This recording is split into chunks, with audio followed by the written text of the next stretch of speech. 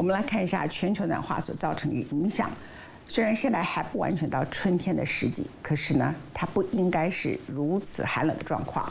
欧洲今年是先暖。据气象现在的预报，认为未来会非常寒冷，在未来的1-2个月之内。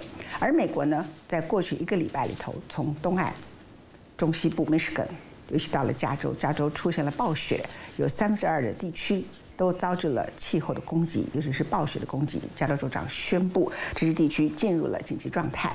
而过去呢，加州很少受到这么大的一个暴雪的攻击。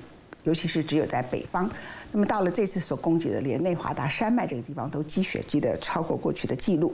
另外，破坏性的风暴也席卷了德州的北部，而在欧洲呢，现在面临的是很严重的干旱，尤其是法国。另外，在意大利，连威尼斯都成了一个把船搁浅在旁边，它不是水淹没威尼斯城，现在是干旱没有水的一个城市。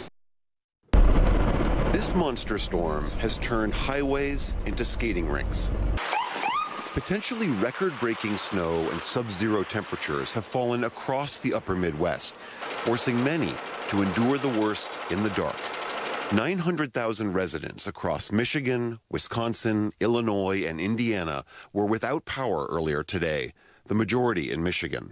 异常强大的冬季风暴肆虐美国，从西海岸延伸至五大湖。Historic and hazardous. California is dealing with blizzards in some areas for the first time ever. Near Los Angeles, this snow is bringing back memories of 1989. Today, snarling traffic and closing a major interstate. This is I-5, and the blowing snow is just pelting me in the face. The road is shut down right now. Normally, it's one of the state's busiest arteries, so this is an unusual sight. Not a single car for miles. Before sunrise, the state of emergency was ordered in the mountains just outside Los Angeles. Already buried under as much as 7 feet of snow, trapped residents in San Bernardino County are rationing food and running short on supplies as another major snowstorm barrels in. Crazy storm. Never experienced this kind of weather before. In Yosemite National Park, as much as 15 feet of snow falling, homes buried up to their chimneys. Crews working to restore critical services. The park closed indefinitely. 一面雪墙胜过了千言万语。美国国家气象局34年来首次向洛杉矶地区发出冬季风暴警告。Storm is different than others in years past, right? Places are getting snow that don't usually see the white stuff. 阳光明媚的加州，宛如电影《明天过后》的场景，一片冰天雪地。This is a California moment, and this is really a big deal. I mean, take a look at this. All these snow-covered mountains and hills. This must be in the Sierra, right? Or the Cascades, or somewhere the Rockies? No, folks. This was taken from an airplane overlooking Santa Barbara. 对于南加州地区来说，冬季降雪并不常见。像是洛杉矶市中心最后一次出现摄氏0度是在1979年1月29日，而往年2、3月份，当地已迎来温暖的春季。但这次大部分地区，包括低海拔地区，都被史上少见的降雨降雪覆盖。根据加州大学伯克莱分校中央塞拉里昂雪实验室的数据，持续降雪使得加州本季度的积雪高度推高了12英尺，约3.66公尺，成为数十年来的最高水平。研究人员说，加州今冬总降雪量已达到往年平均水平的205%，仅次于1952年。Breadcrumbs for breakfast? These people are trapped in snow and running out of food. There's my car. Oh, you see part of it?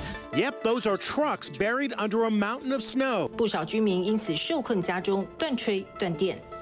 In the mountains east of LA, many residents of Lake Arrowhead remain trapped in their homes. There's a state of emergency as supplies are running dangerously low. This is the real deal, and there's a lot of people in need up here who have never seen it like this before. 这场暴雪虽然有效缓解了加州旱象，但加州人兴奋的情绪很快就转为恐惧。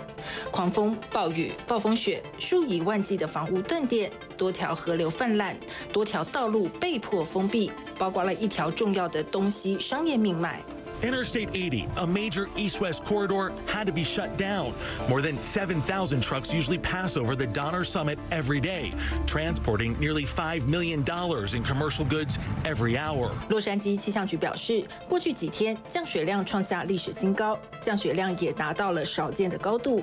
在沿海低压的推动之下，沿海地区风暴潮肆虐，海滩被迫关闭，航运受阻。对南加州而言，这是一次海陆空三位一体、全方位袭击的灾难性天气。3月1号，加州州长纽森宣布13个郡进入紧急状态，而同样一场冬季风暴也在美国中西部酿成灾情。At least 7 tornadoes touched down in Oklahoma Sunday, the most for any day in February, and 2 more in Kansas. The system also brought twisters to Illinois and Ohio this afternoon. In Texas, devastating winds reaching 114 miles per hour overnight, causing near blinding dust storms across the state. In El Paso, this trampoline that landed in the middle of the road, forcing drivers to swerve out of the way. 气象专家表示，美国这次遭遇的极端天气是由急流的异常极端配置所造成的。But you know what? It is end of February and early in March, and this can't happen this time of year. That's just the way it goes. 全球暖化改变了世界，也改变了我们对于春天的认知。2月，在巴西圣保罗州，一天内降下了682毫米创纪录的雨量，造成严重的土石流，整个村被崩落的山壁掩埋，多人丧命。而在欧洲，法国经历了64年来最干燥的冬天，从1月底至今，整整31天没有下雨，预期将迎接一个缺水的春夏。至于你我熟悉的水都威尼斯。But this is what Venice has become now. Canals looking more like dirty ditches, the majestic gondolas beached, and people staring in shock. Venice has traditionally suffered the threat of floods. The canals which run through the city used to get inundated. That's not the case anymore. Why are Venice's canals running dry? Multiple reasons. Low rainfall, low tides, and the general trend of Italy's water cycle getting impacted by climate change. And this is happening in a place called the Floating City. This time, the Alps received half the snowfall they usually do, so rivers are running dry. The problem is not unique to Venice. This is a story all over Italy. Italian rivers and lakes are running out of water. Look at the Po River. This is Italy's longest river, and its survival is in danger. The Po now has 61% less water than it usually does this time of year. 搁浅的又岂只是贡多拉而已。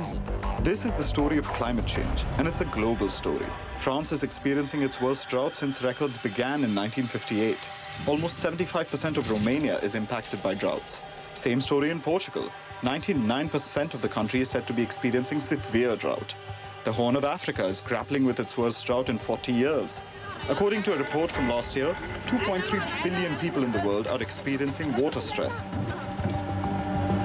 By 2050, 75% of the world's population could be affected by droughts. For now, it's Venice and Italy. Soon, it could be your city and your country.